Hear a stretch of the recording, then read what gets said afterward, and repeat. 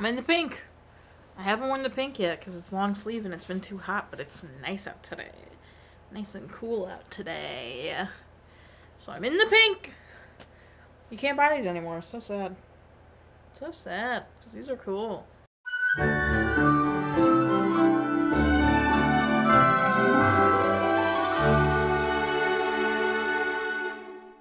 Welcome back to Everyday's Movie Ever. My name is Jess and I'm watching Everyday's Movie Ever. Today I'm going to talk about Santa Who. Santa Who is a 2000 ABC television release. It's directed by William Deere, cinematography by V Underschultz, editing by Edgar Bergson, music by Joel McNeely, and it's written by Debra Frank and Stephen L. Hayes.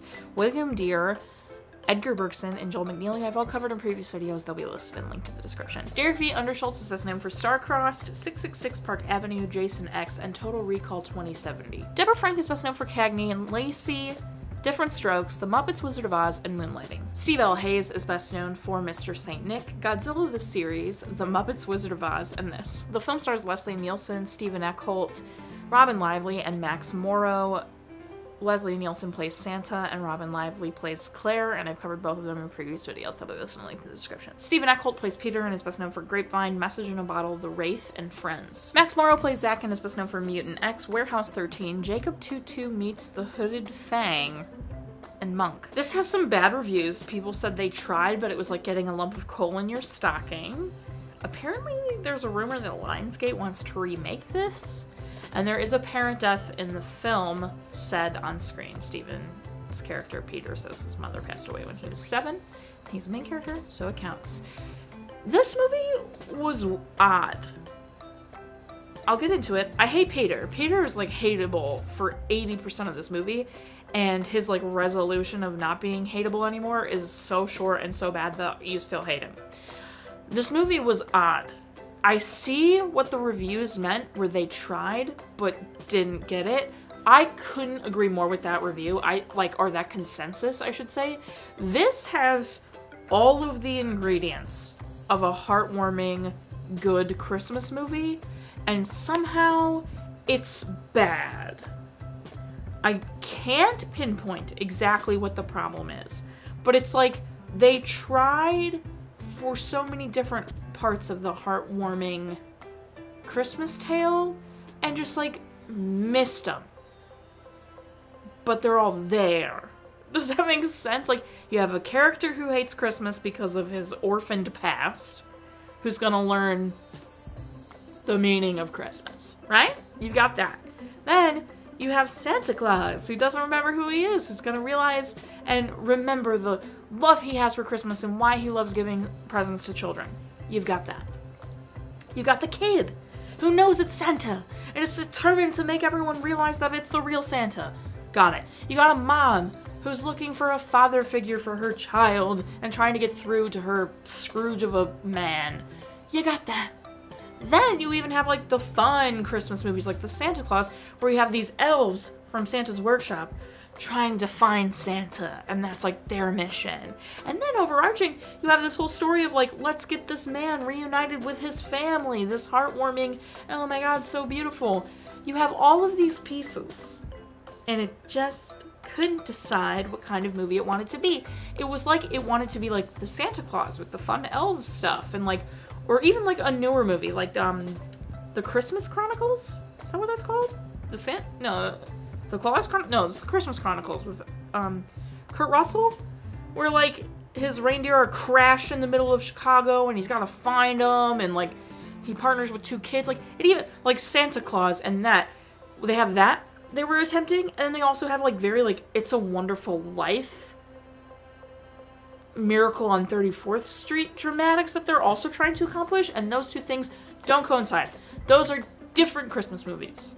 Does that make sense? Like, one is like fun and heartwarming and good for like the whole family, and then you got like It's a Wonderful Life and Miracle on 34th, where it's like you're coming in ready for the tears, ready to sob, okay?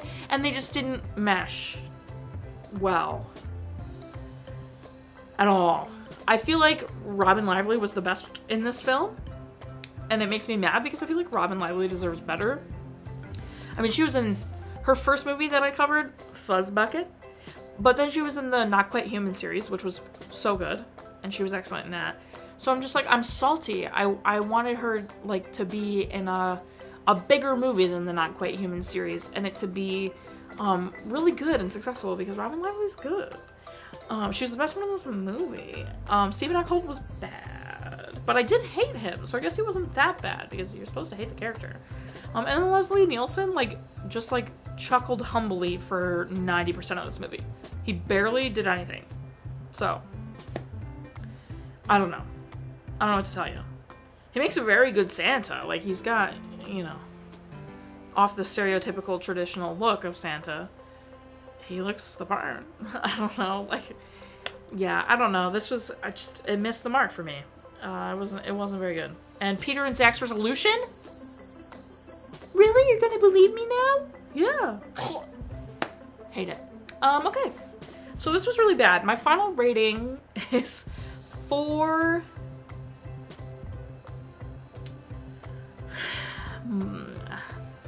slaves out of 10. Our total movie count is... Our parent death toll is... Our cry count is still the same. If you want to keep up with the movie I'm watching when, follow me on Instagram or Twitter. You'll find out what movie I'm watching when. I put out videos every Monday and Friday and sometimes Wednesday. Join Patreon. I have a tier starting at just $1 and benefits do come with that. And it's a good time over there, so go check it out. Buy merch. You can't buy this one anymore, but you can still buy the castle and the parent death toll and the don't be blank about it and the phone cases and the stickers and all of those. You still buy all that, so go check them out. Until next time, comment, like, and subscribe, but I'm not in charge of your life. You are, so you do, and don't be... I mean, I'd say Peter for like 85% of the movie. Don't be Peter. But I suppose don't be, I don't know, like the security cop people at the end. We just watched Halloween movies. Now we are at Christmas. Before Halloween has passed. That makes no sense.